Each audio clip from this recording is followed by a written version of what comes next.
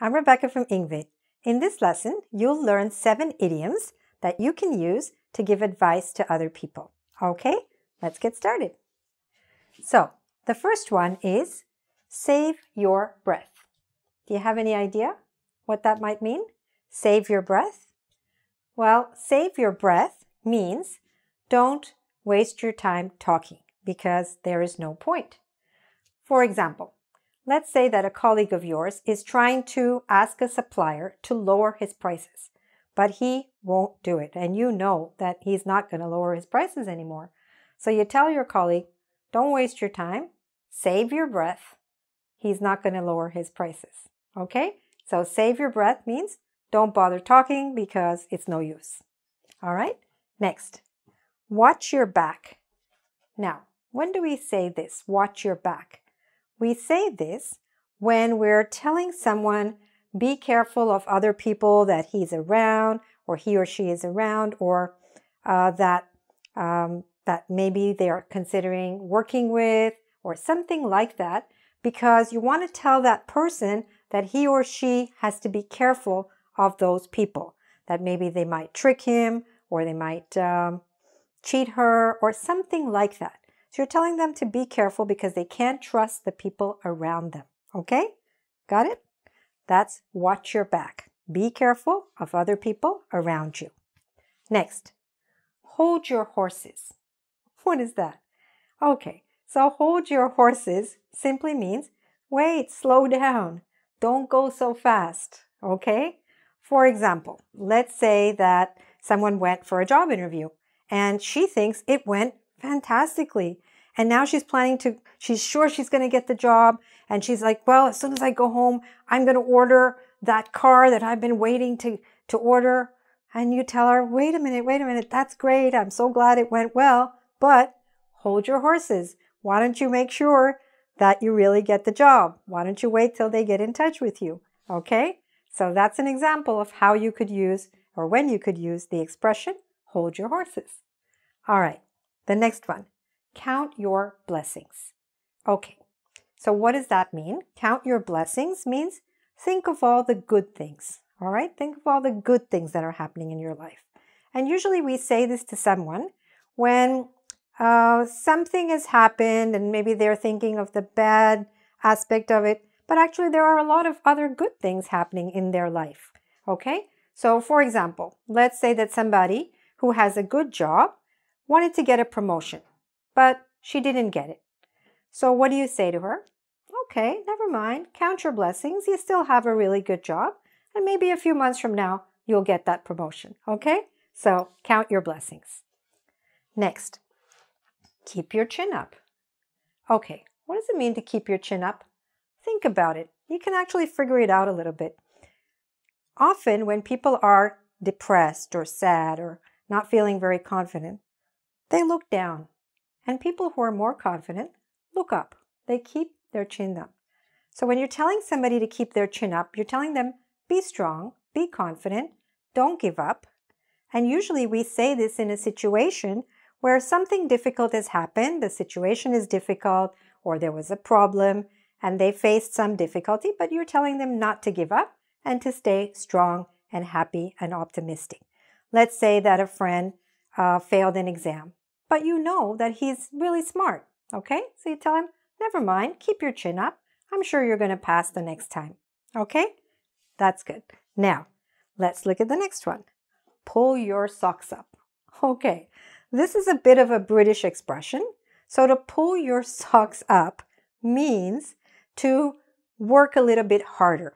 That means somebody's not really doing well enough, and you're telling them that they need to work harder. Okay, so you tell them, pull your socks up. For example, in this case, somebody, let's say, wants to get into medical college, but his grades are really not very good. So you tell him, if you're really serious about getting into medical college, you need to pull your socks up. You need to work harder. You need to put in more effort. Okay? All right, so that was pull your socks up. And the last one, give it your best shot. Okay, that's a little more positive again. Give it your best shot means try your best, okay? Doesn't matter, whatever. I know you're feeling a little bit unsure, but try your best. I'm sure you can succeed. try your best, okay? That's give it your best shot. For example, let's say somebody's going for a job interview, but he's not sure, should he go for it? Are they going to like him? Is he good enough? He's feeling really nervous. And you encourage him and you say, no, come on, give it your best shot. You never know what can happen, all right? So it's something that you do to encourage people. All right, so those were the 7 idioms. I know I went through them a little fast, so let's review now in this way. I've got some meanings there. Those meanings are not the same as what's written at the side. We're going to try to match them up, okay? Are you with me? Let's go. So, if you want to say to somebody, you need to work harder. So which expression are you going to use? Which idiom would you say to tell them to work harder? What would you say? Do you know? Okay, so it would be pull your socks up, okay? You need to work harder in order to get into medical college. Remember, pull your socks up. Okay, the next one, try your best. Try your best. Do your best. Which one is that? Okay, yeah, it's the last one. Give it your best shot. Okay, good. Don't give up. Be strong. Which one is that? Check through them. What is it? Keep your chin up. Okay, don't give up. Be strong. Keep your chin up. Okay. Next, be careful of others, because there's some people who might be trying to cheat you or lie to you or fool you. So be careful of others. Which one is that? Which idiom? Do you know? You're right. I heard you. Yeah, number 2. Right. Watch your back. Okay, good. The next one. Think of the good things.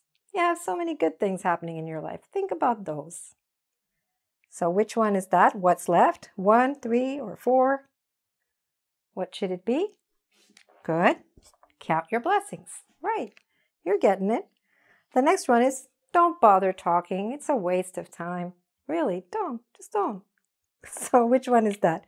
Save your breath or hold your horses? Okay, yes, good.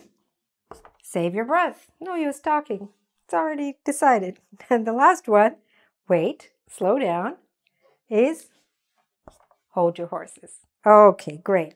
So I'm glad that you got those. And of course, you need to practice a little bit, even just to remember them. Like, what do we say? Save your what? Breath. Hold your what? Horses. Things like that. Keep your what up? Chin up. Okay?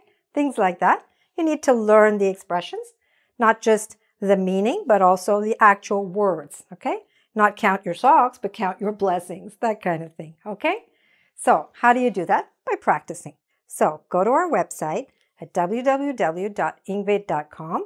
There you can do a quiz on all of these and really learn them. Learn them well, practice them, use them. And then maybe in the comments there on engVid, you could use one of these and give me an example of a situation where you used it. Because that's the best way to really make these idioms and expressions your own. Okay? And also, don't forget to subscribe to my YouTube channel so you can keep on getting lots of other good lessons to help you learn English faster and faster. Okay, thanks very much for watching. Bye for now.